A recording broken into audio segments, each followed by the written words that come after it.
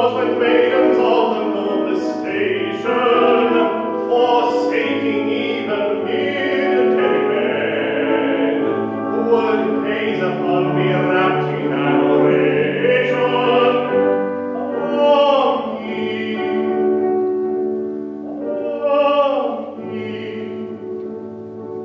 I was a pale young curate then.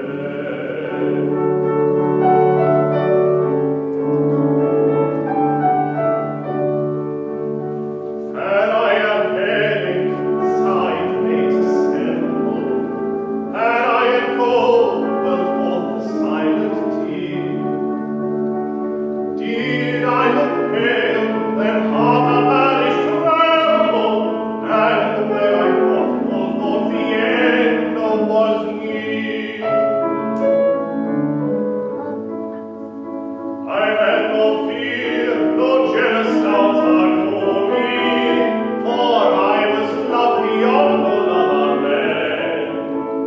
Fled gilded dukes and belted out before me.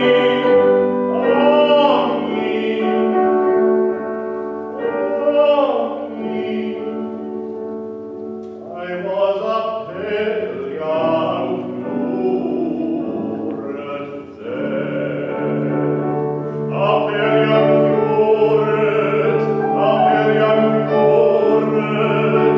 Oh me, I was a pale young curate then.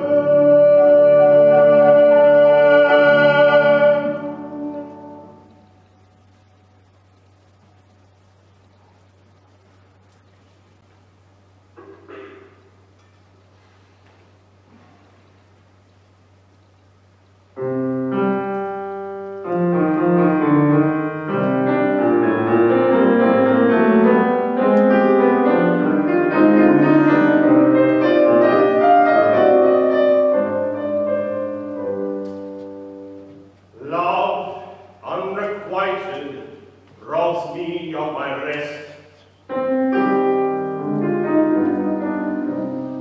Love, hopeless love, my ardent soul encumbers.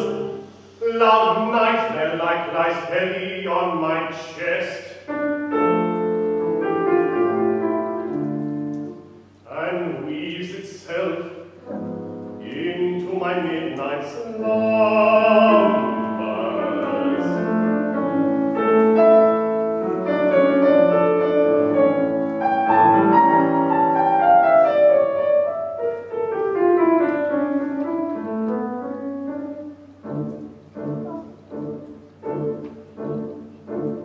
When you are lying awake with a dismal headache and repose is tabooed by anxiety, I conceive you may use any language you choose to indulge in without impropriety.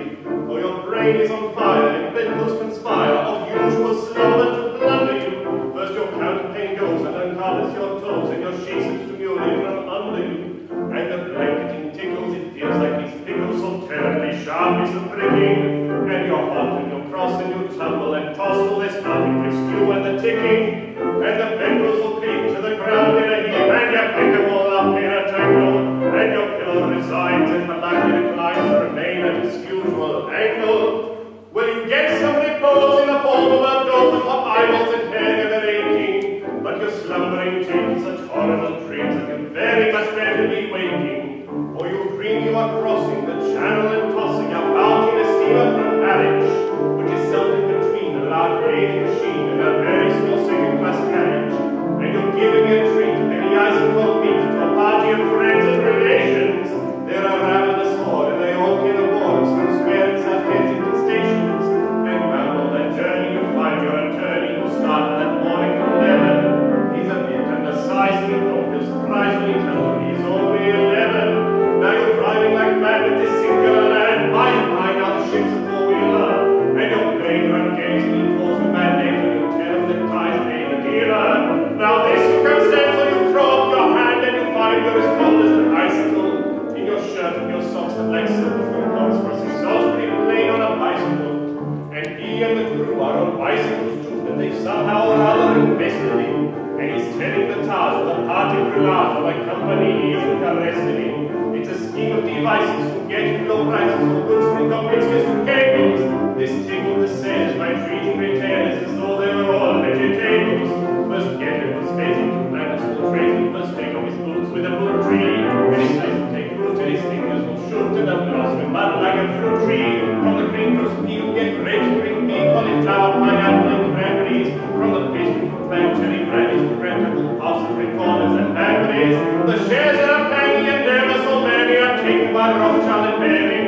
And just as if you are allotted to you, you awake with a shudder